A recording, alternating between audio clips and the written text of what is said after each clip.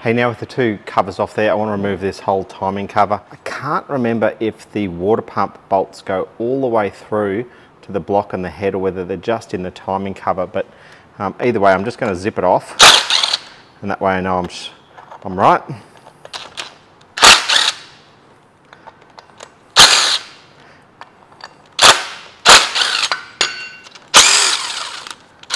What I might do is just zip my way around. Yeah, see, that looks like a fairly long one that might go through the whole timing cover and right into the block. I'll grab these few 12 mils.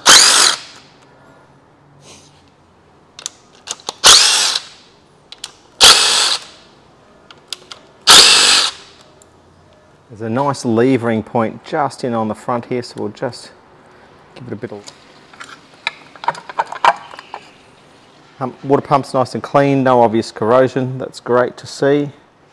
Now we'll get this idler pulley tensioner out of the way. There's a little 12 mil up in here, we can squeeze in and grab that one. It's a bit bigger, we've got a 16 mil on the, no, 17 mil on the front.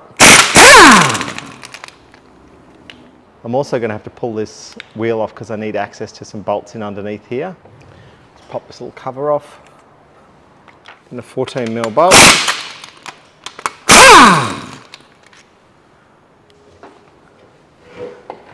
Just give everything a bit of a wipe down here first. It's pretty oily on the sump here. It looks like we're going to have to do a sump seal as well. Now just up in underneath here, there's what, 1, 2, 3, 4 little 10 mil bolts that secure the sump onto this end of the timing cover. These would have been really easy to get out while the engine was still lifted up, but hey, do what you do.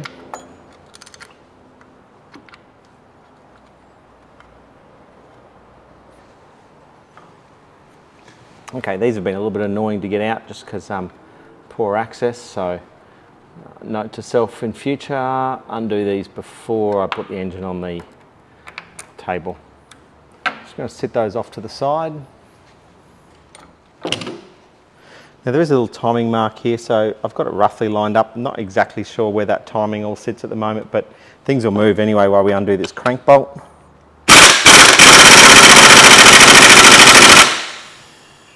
If we can undo this.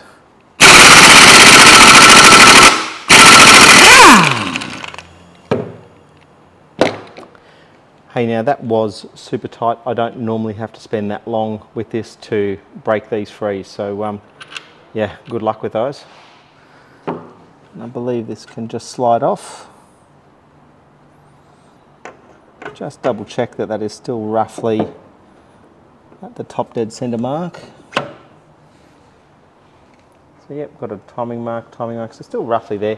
I'm not too stressed because everything's going to be pulled down anyway, but I just want to have a look at the timing marks before I start. Okay, now we have a whole series of bolts here to remove. They're all 12 mil.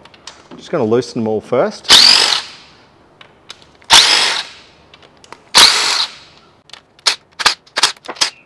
I'm going to keep them all in their spots for now, and then I'll have a look at how different they are. I've got a couple of 14 mils at the top there by the look of it. I'll just keep working around with the 12 mils first. That's a very interesting one. That looks like some sort of a drain or something. Probably didn't need to remove that one. I'm guessing that is for the tensioner in there. We'll see when we pull the cover off.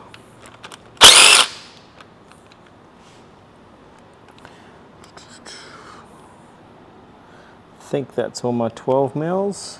I'm just going to have a look at them as I pull them out. These are all looking pretty well the same.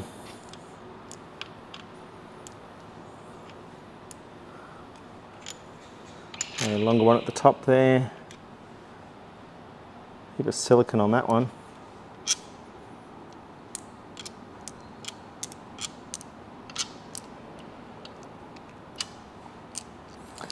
Okay, so far they're all the same that came out. We've got another one in there. And there, so The top one is very different. We'll just leave that sitting there. Again, that one's very different. These couple of 14 mils up the top here.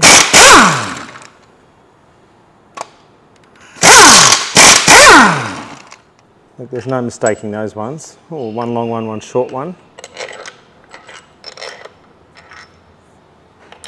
There's no mistaking that when we put those back together. That's that one long one up the top. And on there, I can remember those. And we've got a 10 mil here.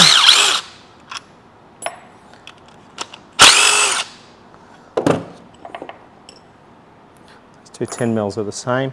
Now with that done, I think that is all of the bolts. Looks good. Now I'm just looking around if there's any obvious easy points just to lever this off. There's nothing presenting. Sometimes in the castings there's a really obvious spot. Let's just give it a gentle tap and I'll just do it right from the top here. As the top has freed up a little bit. And again, I'm just triple checking that there's no other bolts here because I'll look like an idiot otherwise.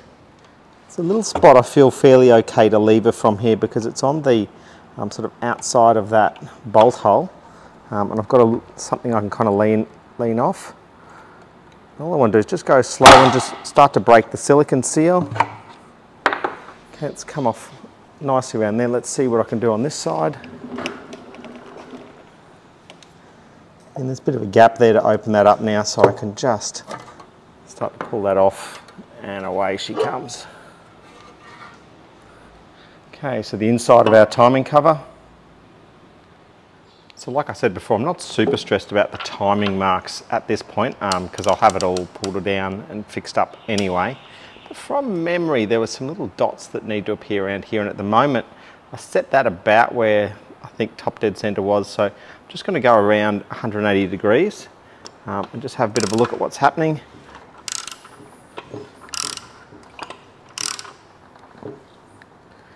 Coming up there. So with it rotated, I've now got a very obvious dot there and there, dot there and there. Cylinder 1 feels like it's at top dead center. Look, I don't have things perfectly lined up, but I've just put a little poker down the spark plug hole and I can feel it up nice and high. And just what's interesting to note is just the position of the cams.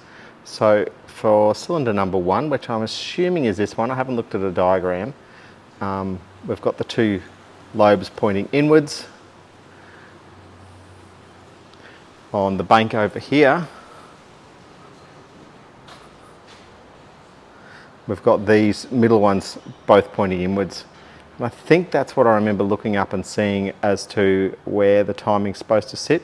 But I'm just in the disassembly process now, so don't quote me on any of that. So we'll pull this back off.